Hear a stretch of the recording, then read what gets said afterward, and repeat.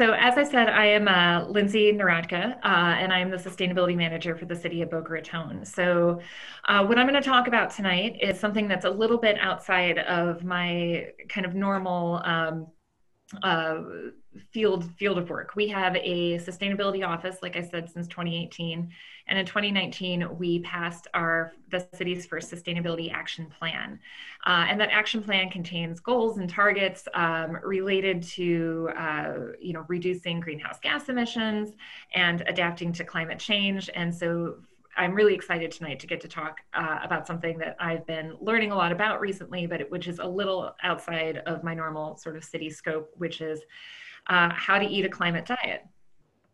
Now, I want to just take a quick moment to kind of frame what I'm going to be talking about tonight, particularly with Bill and Julie here. I just want to acknowledge that there are many of us who have a lot of choices over what our diet looks like. And globally and in our community as well, there are many people who have less of a choice. So I'm going to be talking a lot about individual decisions that we can make to have a more environmentally friendly diet. And I'm really excited that my co-presenters here are going to be able to talk about the things that we can do to ensure a healthy and sustainable diet for all members of our community as well. So I just wanted to frame that really quickly. I'm also going to assume that because those of you who are here signed up for a webinar titled How to Eat a Climate Diet, that you have at least a pretty basic understanding of what climate change is and why we're interested in addressing it. But just so we're all on the same page, I want to take a few minutes and just go over the very basics. So just very basically, in the Earth's atmosphere are gases called greenhouse gases, and they create something called a greenhouse effect, which is called a greenhouse effect because it works much the same way that a greenhouse for growing plants does. Visible light can pass right through these gases, but when it's re-radiated back as heat, the heat hits and bounces off those gases in the atmosphere. Some of that heat bounces back down, and it creates kind of this blanket effect over the planet that we call the greenhouse effect. Now, the greenhouse effect is really important. It's the reason that we have liquid water on the planet and therefore life. However, the more greenhouse gases in the atmosphere, the more of the heat bounces back down and gets trapped and the atmosphere warms. This causes shifts in our climate systems. And the primary reason that we've seen increases in greenhouse gases in our atmosphere over the last century and a half have been largely things that have been driven by human activities such as burning fossil fuels or land use change.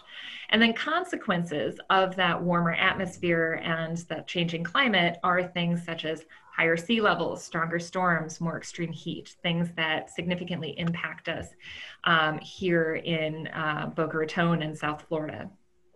So the city does recognize that we are in a location which is vulnerable to the threats of climate change. And for that reason, we have formed a partnership with other local municipalities, 6 other cities, and the county, this organization called the Coastal Resilience Partnership. And as part of the Coastal Resilience Partnership, we are working with a consultant group to create a regional climate change vulnerability assessment. The vulnerability assessment is looking at these 12 climate threats, which are on the screen on the left, and assessing the assets within the community in order to identify the level of threat and potential adaptation actions over the next few decades. So you can follow the progress of that project on the link here, coastalresiliencepartnership.org, takes you to the county website, which has updates about the project. We will be putting out a survey for public input within the next week or so, and then in early November, we will also be having a public input session, probably a webinar like this, where you can come learn more about the project and provide some input to it as well. So we do know that we have changes that are happening in the community because of climate change, and will continue to in the future. And we need to make plans to adapt to those changes. But it's also important to recognize that reducing greenhouse gas emissions is helping to reduce the drivers of this change. And the more that we can accomplish doing that, then the less we'll have to adapt to in the future and the easier it will be to adapt. So in recognition of that, the city, as part of the Sustainability Action Plan, has also just released its first greenhouse gas inventory for the year 2018. And this inventory is just going to create a baseline from which we can measure progress towards some of our emission reduction goals and see the effectiveness of some of the actions that we are taking to mitigate climate change as we also work to adapt to it. So as we would expect within the city, looking at a municipal greenhouse gas inventory, which is considering all the emissions that are from within the boundaries of the city itself, these emissions fall into kind of three main buckets. We have our transportation emissions, our commercial energy, and our residential energy. And you may notice we're talking about diet tonight, but diet isn't one of these wedges. And that's because these municipal inventories don't take into account emissions related to like consumption practices that happen within the city, but where the emissions are actually created outside of city limits. For that, we need to take a bit of a broader look. And if we look at global greenhouse gas emissions, we see that almost a quarter, we still see some of these same buckets that we see in the city inventory, the electricity, the transportation, the buildings, but we also see that almost a full quarter of global emissions come from agriculture, forestry, and land use. And so by taking this broader view at globally where the emissions are coming from, we can start to see that there is the opportunity for our individual choices, particularly around diet, to have an impact on global emissions. So over the last few years, we have been studying and asking, like, what are the things that we as individuals can do that can help make a difference for climate? And so a lot of these individualized actions, there's things that need to happen, you know, at a bigger scale, at an international or federal level, but as individuals, what can we do that can make a difference? And so looking at some of these individual actions and going from lower impact to higher impact, another thing that's been looked at as well is how good we are as individuals at then assessing our own carbon footprints. And as it turns out, we're not particularly good at knowing what our own carbon footprint is or which actions that we're taking that are significantly reducing our carbon footprint. We tend to overestimate the importance of actions with relatively lower climate impacts. A lot of things that have other benefits other than climate that we absolutely should be doing, like recycling is listed here, but which are relatively low as a climate action. And we underestimate the importance of actions with higher climate impacts, things like taking one less flight in a year or eating a plant-based diet, which is what we're going to be looking at tonight. Food is such an important way that we interact with our environment, and so much so that Project Drawdown, which is a project that looks at existing solutions to climate change based on existing and scalable and affordable technologies and kind of ranks them by effectiveness. Project Drawdown in its top 10 actions has 3 which are related to food, and 2 of them are actions that we as individuals can have some sort of impact on. In the top 5 are reduce food waste and eat a plant-rich diet. So Project Drawdown, I like to always mention this because it's really a very optimistic project when you think about it. It's all the ways that we already have to not just reduce our greenhouse gas emissions, but to begin to draw carbon back down out of the atmosphere to stave off some of the worst impacts of climate change. And you can find out more about it at projectdrawdown.org or drawdown.org. And also it was originally published as a book, which you can find at the Boca Raton Library. So what I'm gonna talk about it, pardon the pun, but the meat of the presentation is just some very basic things that we as individuals can do to reduce the climate impact of our diet. And I'm gonna focus on 3 things, which is eat more plants, eat less climate intensive meat, and to waste less food. So in Eat More Plants, there's a lot of reasons why we should do this. For one, plant-based diets are healthier. The benefits of eating a very plant-rich diet have been well known for a really long time. We looked, when we saw those global emissions, that orange wedge, that quarter of the global emissions were from agriculture and land use change, and 14.5% of emissions, so a rather big chunk of that wedge, come directly from livestock.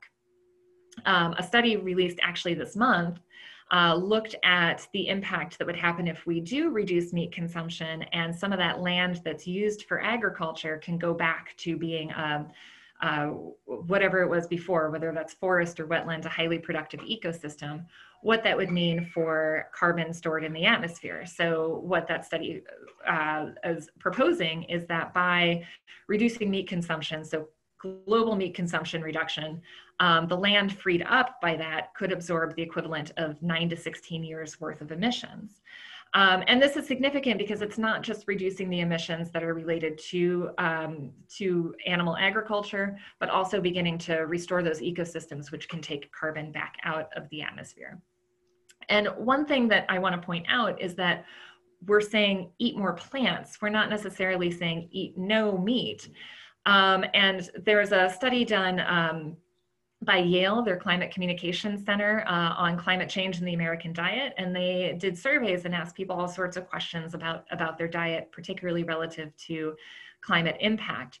And what this study found is only 4% of Americans claim to be either vegetarian or vegan, but 94% are willing to eat more fruits and vegetables. So we can certainly get a lot of impact by convincing everyone to reduce a little bit of consumption than a few people to completely eliminate meat consumption. It's something we do.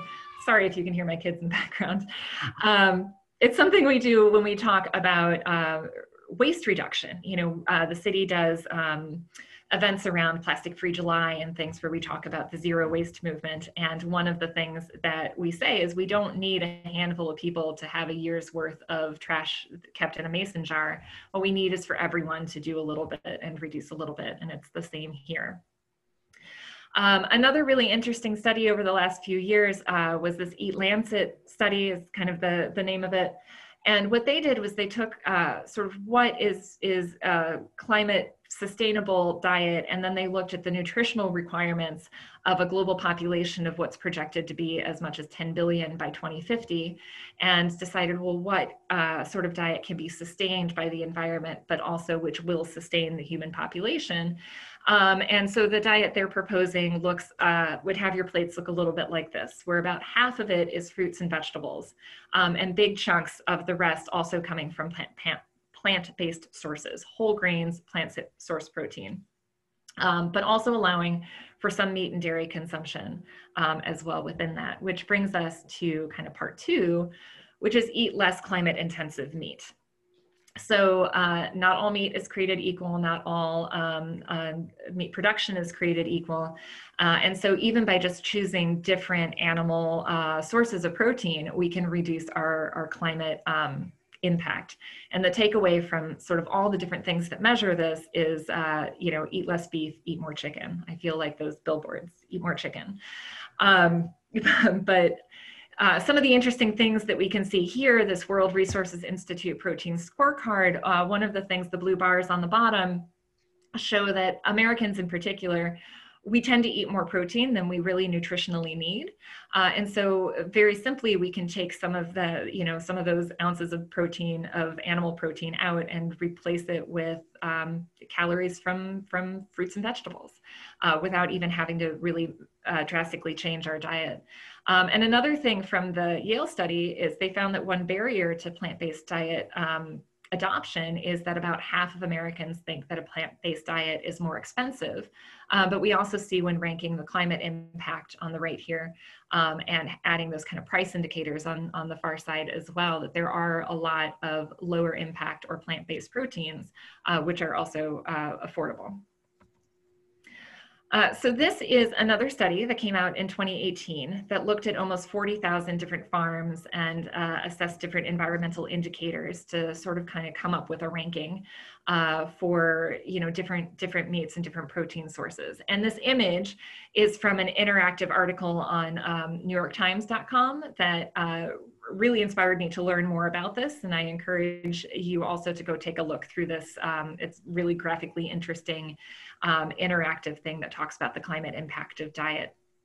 But again, the ranking really works out to beef having the highest impact, plant-based sources of protein, lower impacts, with things like pork and poultry and eggs and cheeses kind of in the middle. It is important to say that, you know, not all cows are equal, I guess I could say. You know, there's a lot of differences in agricultural practices around the world. And so there are ways to continue to eat beef that is more sustainable and easier on the climate, you know, locally sourced, grass-fed sort of things. Think about, you know, where the cattle are raised and what that might be replacing. So how do we do this? If we need to eat more plants or eat less climate intensive meat, what are the things that can get us or get other people to start adopting some of these changes into their diet? And I think the top most important thing is to decide what is your motivation going to be. If you're going to make a lasting sustainable change, then there has to be something that gives you a reason to do that. And there's lots of different motivations for this, from health to concern about the environment, to even ethics about consuming animals. It's a very personal decision, and you need to find what really motivates you personally to do it. The second thing, and again, to go back to that Yale study, another barrier they found to adopting plant-based diets is that, again, around half of Americans felt that a plant-based diet wouldn't taste as good. And so it's really an opportunity too to look up more recipes, play with different flavors, try different spices, and learn how to love a plant-based diet. And it's important too to start small. And to grow, to build on the accomplishments you have. There's a movement called Meatless Monday that advocates for just one day a week taking meat out of your diet. You can start one day, you can build it up. I know people who kind of do it the opposite, so they have only one day a week where they eat meat.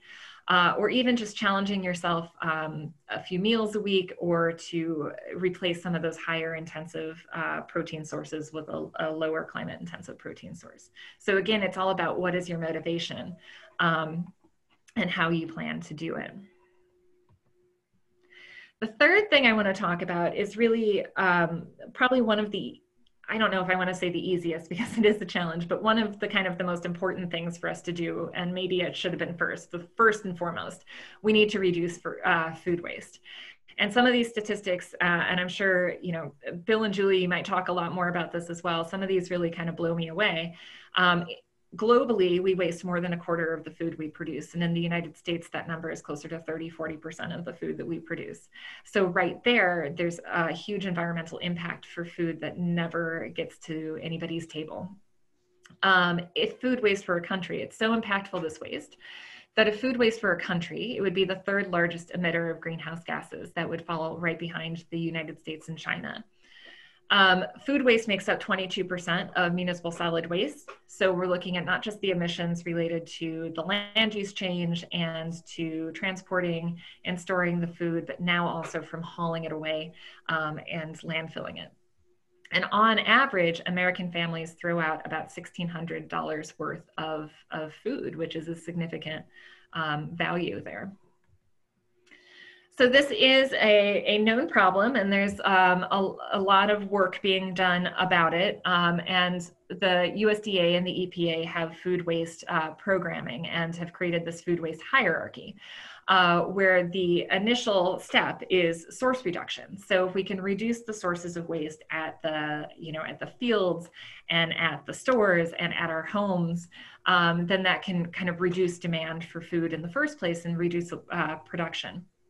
Beyond that, we need to feed hungry people. And that's something we're going to hear more about tonight. But we have a food waste problem in this country, but we also have a food access and a hunger problem. And so it's that connection between the food that we have and the people who need it. From there, feeding animals. I've worked at a nature center many years ago, and we'd get shipments in of past peak produce to feed to the animals.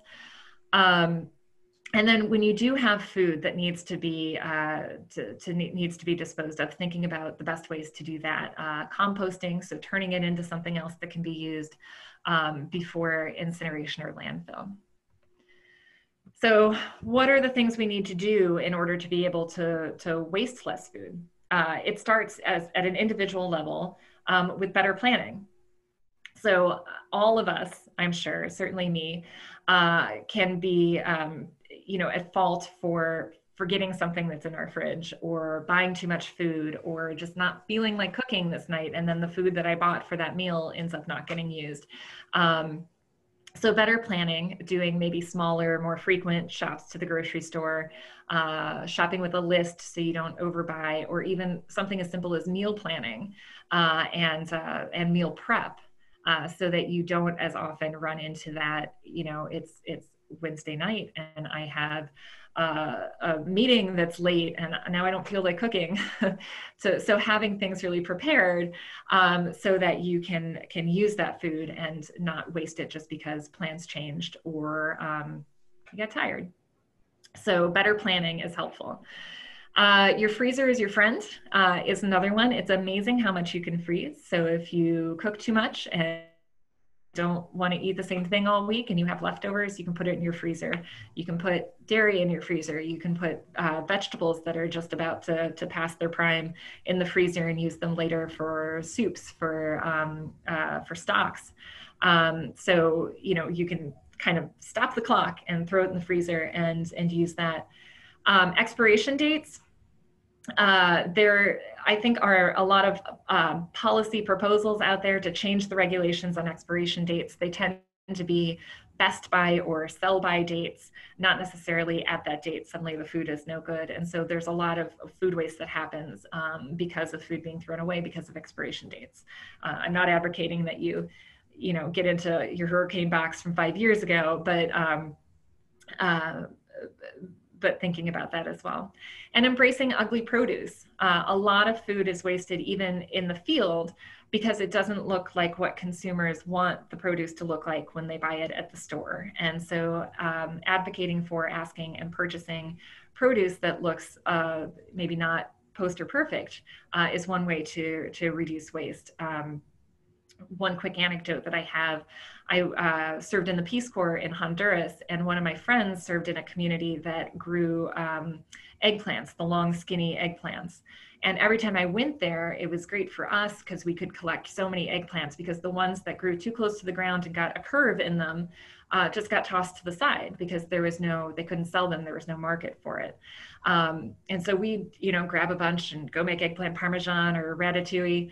And one of the things that she did as part of her service was do cooking classes and teach recipes that involved eggplant, because since it was a product that was kind of brought into the community for them to grow, there wasn't really a cultural use for it in the cuisine in the community.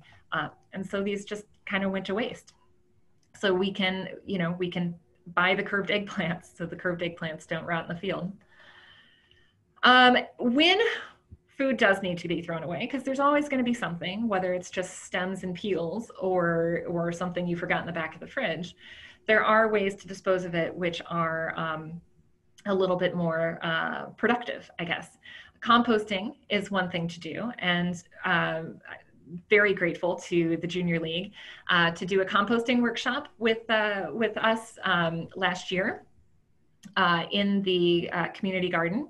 And if you want more information about composting, all the materials from that workshop are on the city's website on our Composting 101 page. Very simple instructions for a very simple compost and inexpensive compost bin. I use the system at my house and it works wonderfully. And then I just also want to mention that when food does end up in your bins on the curb, that if you live in Palm Beach County, if you're a Boca Raton resident or a county resident, your trash does go to the Solid Waste Authority, and the Solid Waste Authority does incinerate trash in their renewable energy plants. So what does end up in your curbside bin, at least it does get turned into electricity. And we did a webinar with SWA last month where they gave us a virtual tour of the renewable energy facility, and you can find that on the sustainability page as well. And before I wrap up, I just want to say thank you so much to the Junior League for putting this together. I think this is a really interesting topic. I'm certainly still learning a lot about it and adjusting my own diet and my family's diet around this as well. And I think it's always really empowering to think of the ways that we do have as individuals this role to play. And so I just want to leave with this quote from Michael Pollan, who is a journalist who has written about diet and the environment. and food for many, many years. And when asked, of all his years of work, what he learned, he said he could sum it up in 7 words, and they are: eat food, not too much, mostly plants. So again, I'm Lindsay Verlin-Narodka, the Sustainability Manager. My email is here if you want to reach out to me directly, as well as the city website where you can find information about more of our sustainability programs. And thank you so much.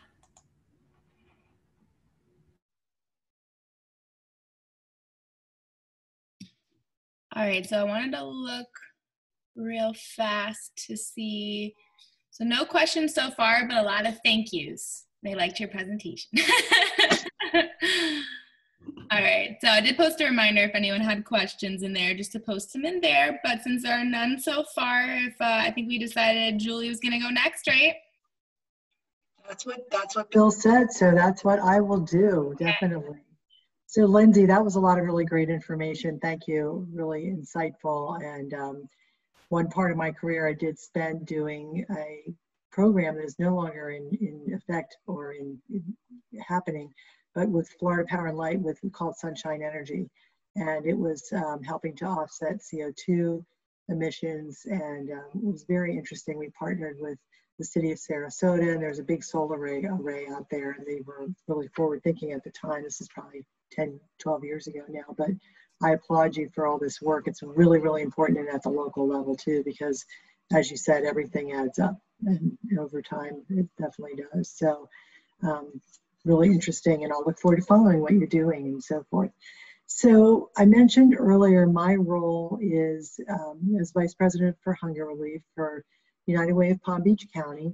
And back in 2015, Lori George, who's the President and CEO of United Way of Palm Beach County, and Palm Beach County Administrator John Van Artem were talking about the need to help eradicate, or at least reduce greatly, hunger in Palm Beach County. It's shocking the number of people in Palm Beach County who are hungry, based on, we always think of ourselves, well, most people do anyway, of being a very wealthy county, which we are, but there's also pockets of extreme poverty that are throughout the county, and then particularly, of course, in the west part of the county in the Glades, which is so ironic because we have the largest agricultural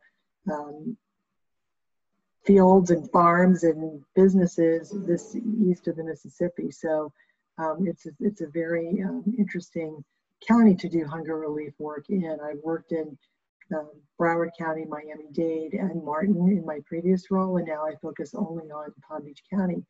And one of the reasons that I wanted to take this job when it was open is that this hunger relief plan exists, and it's a 200-page plan that the county put together with the Food Research and Action Center. They're out of Washington, D.C.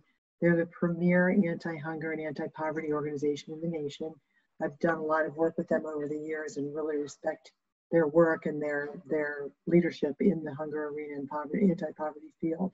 They worked with the University of South Carolina and put together this plan.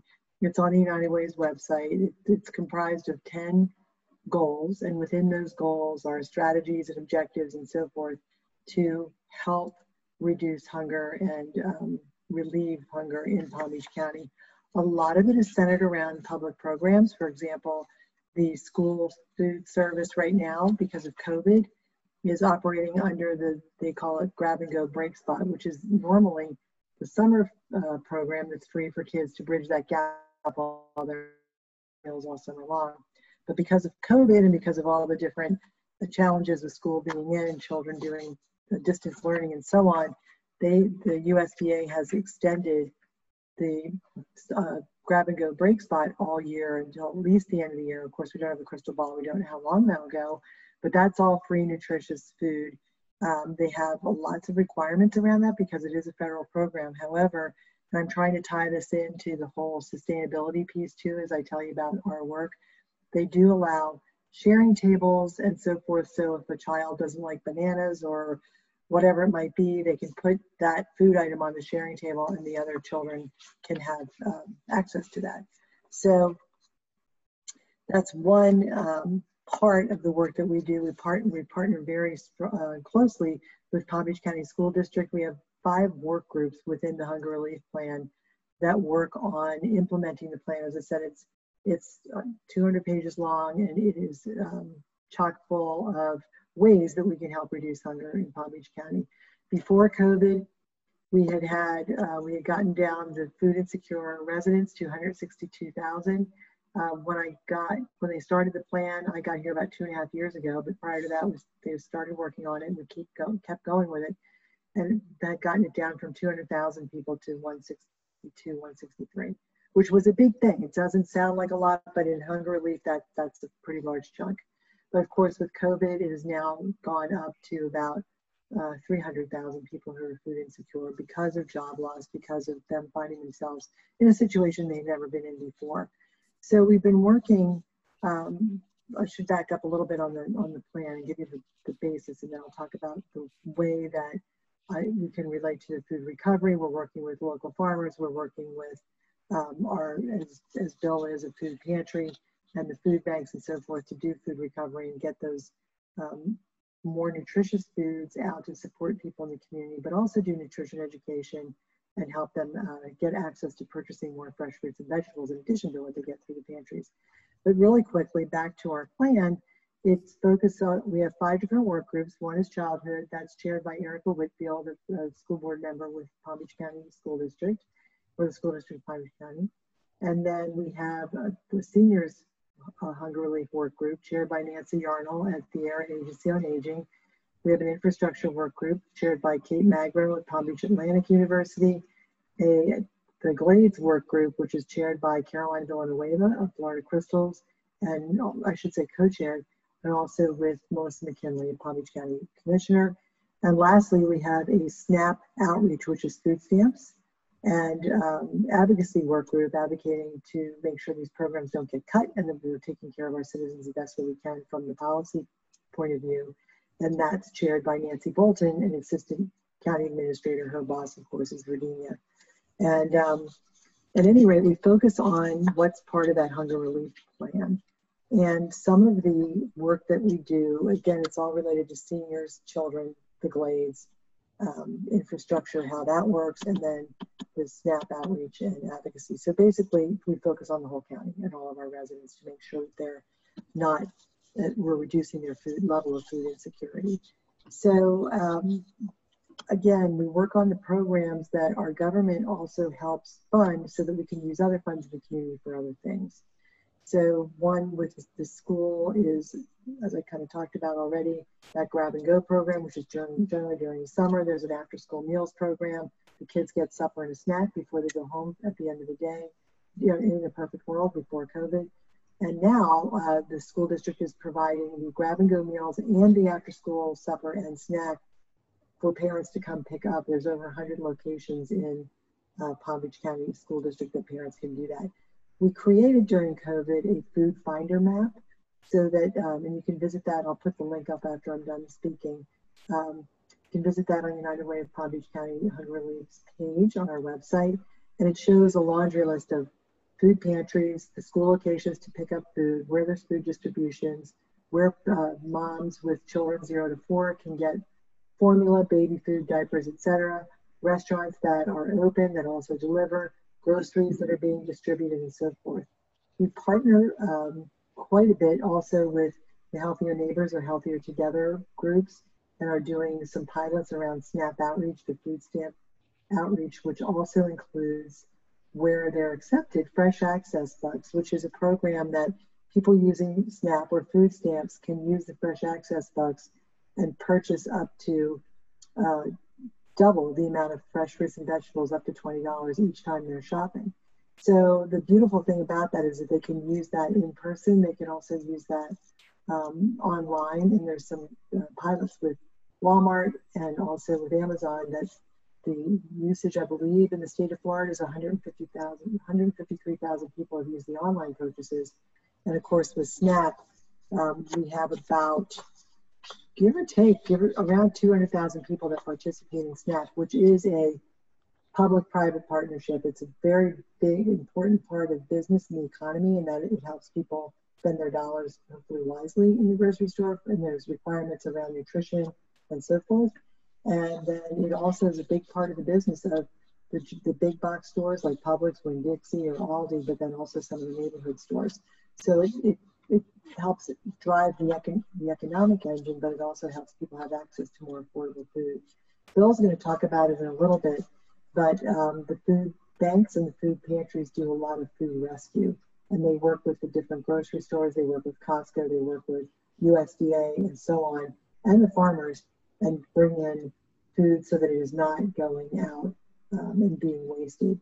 During the first part of COVID, they didn't have the outlets through the usual things like in Florida, theme parks, the cruise industry, the school district, etc. So a lot of that food, it had plowed it under because they could not afford to lose any more money to hire people to go basically rescue those crops in the field and get it out.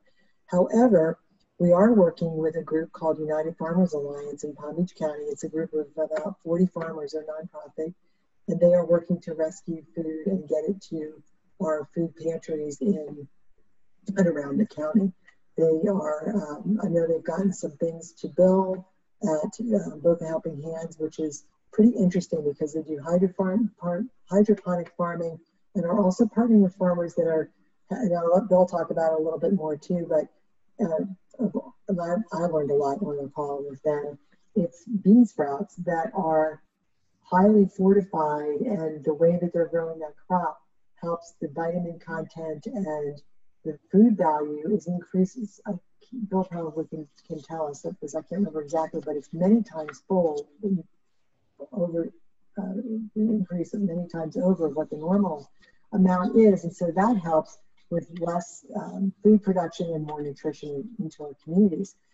Part of our hunger relief plan too is we work with, it's called the Healthy Corner Store Project, and we work with corner stores that are in food deserts, particularly in the west part of the county, in the Glades and Canal Point right now, and South Bay, on helping them access fresh fruits and vegetables through farmers and being able to sell that to the people in those communities so they don't have to drive 10, 15 miles to get fresh fruits and vegetables.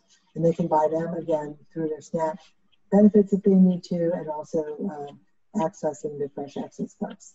We are partnering with American Heart Association on that, University of Florida IFAS, and several other organizations to help with nutrition education, get them recipes that go with those fresh fruits and vegetables, etc.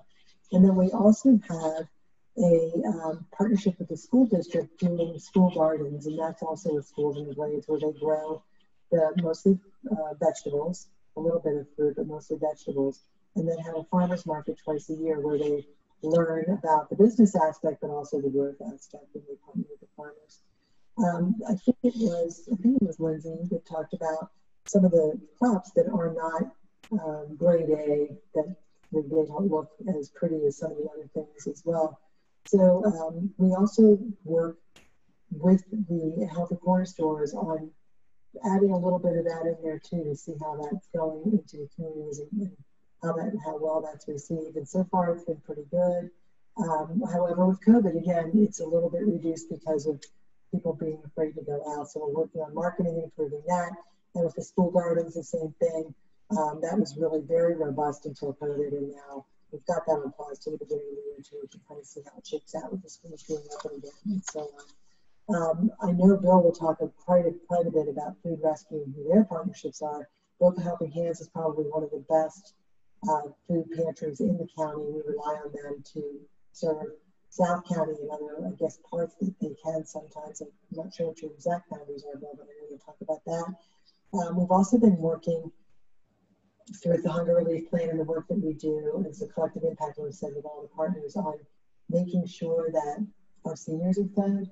So many of them lost their jobs if they had jobs before COVID, or are shut in because of the disease. So we worked the virus, we worked very closely with AAA, Area Agency on Aging, and the Bolin Center, which is in your part of the county, and then Department of Senior Services in Palm Beach County, which covers more of the northern part of the county, to make sure that the seniors are getting appealing, nutritious food, to Lindsay's point, that they're not wasting. So we were able to take 1,000 seniors that were on the wait list for meals off the wait list during COVID. Big silver lining, but we had funding too from the feds, and get them off that list.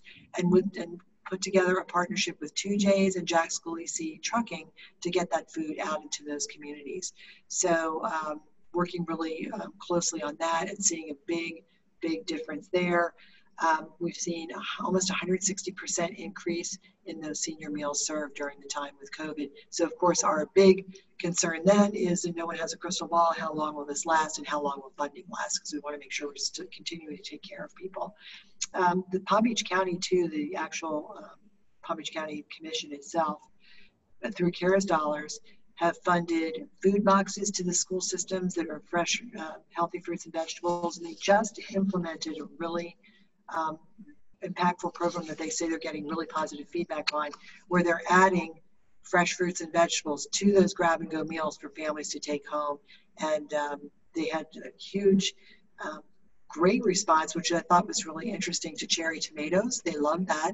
And they also had a week where they did pineapple. And so the kids and families are getting exposed to more healthy foods, they're getting recipes, etc. So I feel like I could talk and keep going and going, and I'm looking at the time and thinking I should let Bill have a few minutes. But lastly, we work really closely with a lot of providers and nonprofits that provide healthy, fresh food and menus so that we can complement and bridge gaps where the school district is unable to get further into the communities and provide food. And during COVID, there's been a lot of restaurants that have stepped up and are getting fresh and healthy meals out into the community and delivered to people who otherwise wouldn't have access to those. So I will end on that note and let Bill talk about how all of this works with the food pantry and their food recovery and food disbursement. But that is an extremely important part of relieving hunger in Palm Beach County. It's much more effective than folks waiting in line with the cars, and I cringe. I'm sure Lindsay does too, with the emissions of the cars waiting in line and people's time, and also it might not be perhaps the most nutritious that you could probably get through other avenues. So thanks for the opportunity, and look forward to question and answer later on. All right, great job, Julie, and thank you again for your support and your leadership in hunger relief in Palm Beach County. So Boca Helping Hands is a 501c3 not-for-profit. We're located in Boca Raton. We're entering our 23rd year serving all of Palm Beach County. We expanded our services over the years to include now 7 job training programs where we're taking hopefully people who are on our food rolls and retooling them for jobs that are actually being, people are being hired for, hospitality or computer training. We have CDL, training people to drive tractor trailers, and all of these are, at least in this particular area of the country, are hiring. So we are, home health aid to help with our aging and things. Job training programs have been huge for us, job mentoring, financial education and assistance, medical and dental services, and of course, food. Food's always been our core, it's been our focus, and it continues to be our focus today. Food recovery is just it's a term that you probably haven't heard a lot about, but it really came into being in the 1990s. There was a law that was passed. It was called the Bill Emerson Good Samaritan Act, the Good Samaritan Food Donation Act, and it was passed in 1998. And basically, it says that that stores and restaurants, as long as they are producing food, like cooking food or having food pulled off the shelves near the sell-by date, but it's still in good condition and it has been stored properly, refrigerated, frozen, whatever was necessary for the food, and it was given in good faith to a food pantry or a food bank, then the liability would go away for that person who was donating the food. And that was a huge step. In 2008, Florida actually came out with a statute called the Jack Davis Florida Restaurant Lending and Helping Hand Act. Again, that was really huge in helping us get with food partners in the community and share this with them and say, look, you can really help impact hunger in our area and really not be held liable. So we're taking responsibility for the food that we're picking up at restaurants and grocery stores. food markets and whatnot.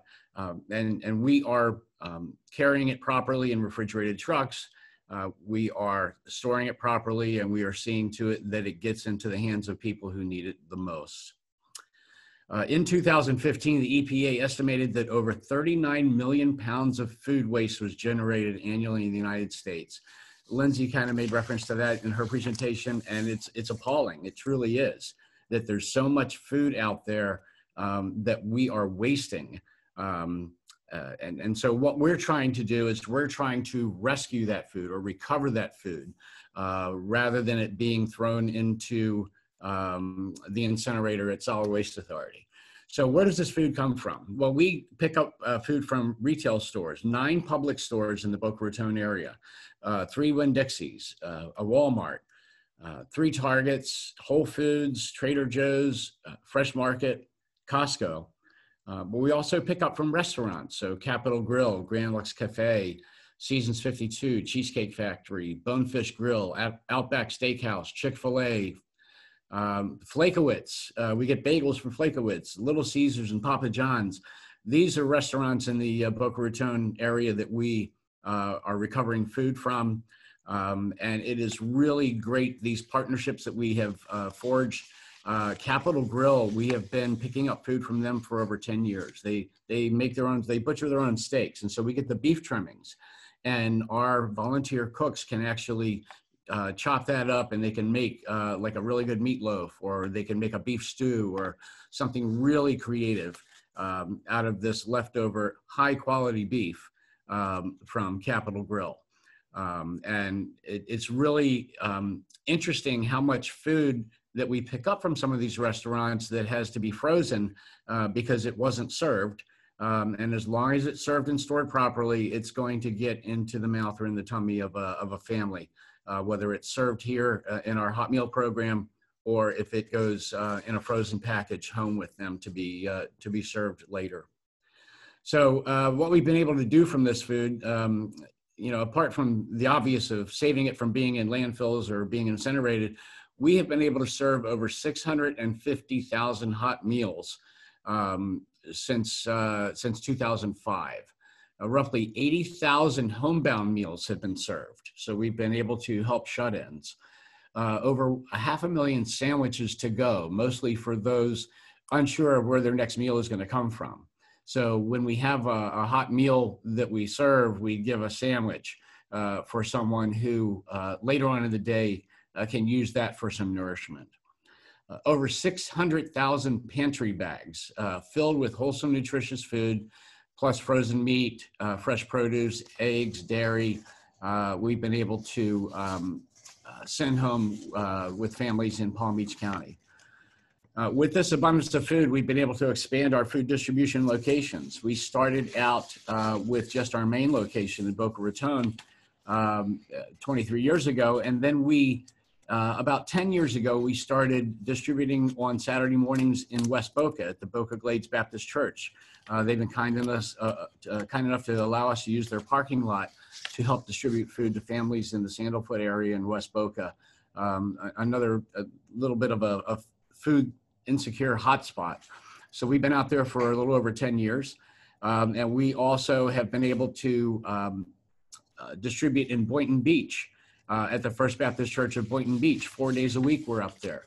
And we're impacting upwards of 80 families a day that we're serving in the Boynton Beach area.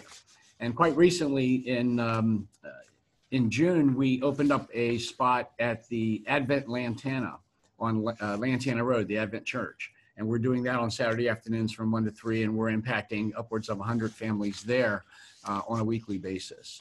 So we've been able to take all of this food that we're able to recover or rescue, and we've been able to put it into the hands of the families that need it the most.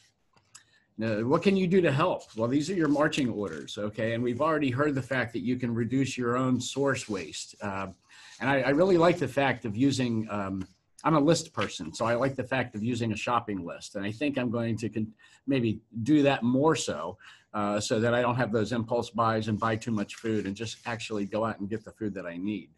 But yeah, after you do that, encourage donations of unserved or unsold or edible food from any restaurants you frequent or grocery stores where you shop. Go into your local Publix and find out, talk to the manager.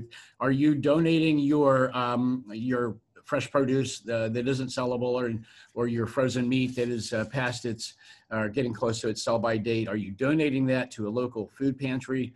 And you will find many that are doing it through Feeding America, and then in South Florida, Feeding South Florida, part of the Feeding America network, gives us these stores. So we're actually doing these under contract through Feeding South Florida, Feeding America. So Publix may not say Boca Helping Hands is getting my food, but they'll say, yes, we are donating to Feeding America. But out of the, I pick up from 9 Publix stores in the Boca Raton area. I believe there's about 18 in the entire Boca Raton, West Boca area. So there's a lot of stores out there. I'm not sure if they're all donating to food pantries or not. So check with your local grocery store and find out if they are in fact contributing food to this cause. Another way that you can help out is you can volunteer. You can get in the story. And the Junior League of Boca Raton is excellent at that. We have had a partnership with the Junior League for several years, where they have had junior leaguers coming in and helping out, not just at our food distributions, but also in our warehouse and in our weekend food programs. They've been helping us. So you can actually volunteer. You can get in the story. We're always looking for able-bodied individuals to help with transporting of food from local restaurants, or maybe the processing of food in our warehouse, the storing of the food and helping to prepare the food in our kitchen, or perhaps helping at one of our distribution points. But the main thing is get involved and understand, the impact that we're making here in the community, whether it be at the food bank level or at the food pantry level. There's over 100 food pantries in Palm Beach County. So you can get involved somewhere and you can help make an impact in your community. Just to kind of give you some numbers as far as what food recovery has been like for us over the years. In 2010, we recovered 323,973 pounds of food. That sounds like a lot, okay? But that was 10 years ago, almost 324,000 pounds of food. We have surpassed that annual number 4 out of the 9 months of operation this year, okay? So this month alone is going to be probably about 325,000 pounds of food recovered and distributed to needy families in our county. So we have a fleet of 3 refrigerated trucks, 3 cargo vans, and we do expect to recover and distribute 3 million pounds of food this year for the first time in our history. And again, that's a collective, it's a group of people, whether it be the people with United Way and Hunger Relief, or whether it's with the food banks like Palm Beach County Food Bank, or Feeding South Florida, or the local restaurants, or the local grocery stores, or the farmers markets.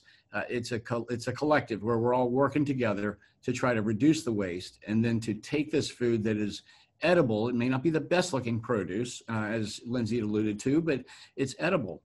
And you know what? You may get a bruised apple you can cut around, or you may get some celery with some brown leaves that you can just cut off and cut it down to really the freshest part of the stalk that you're going to eat anyway. But it's not appetizing in the store, so it gets pulled off the shelf, and hopefully it gets put into a food pantry somewhere that we can pass it on to others. So that's in a nutshell food recovery, and that's what we do here at Boca Helping Hands. We love doing it. We have a passion for helping people, and we'd like to have everyone that's watching this get involved, partner with us, and go to our website, bocahelpinghands.org. Check out ways that you can get involved with donating food, food drives, or volunteering with us in helping people in our community.